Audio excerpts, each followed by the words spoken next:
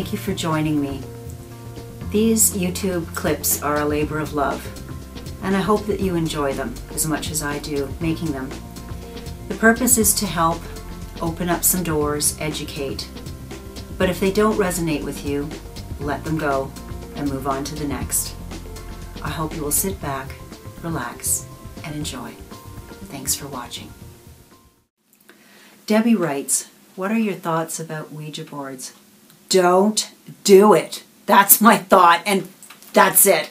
The reason being is they are portals for the part of the spirit world that could give you a lot of trouble. A lot of trouble. I heard a story about these kids that put together the Ouija board and used it, and at the end in the evening they were just so freaked out by it that they actually put it out into the garbage pail.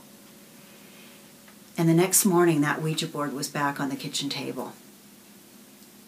Yikes.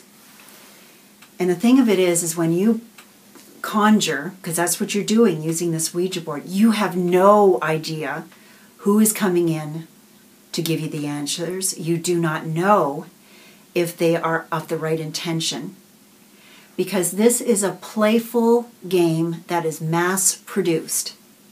Now certainly there are people that have boards, they call them spirit boards, but usually they make them themselves. I know of somebody who made one that was, they burnished it and they finished it off, and it was so beautiful, and their intention was the highest, the purest, and the best, and that they used that for readings. And also too, they also knew when it wasn't right, they did not accept it.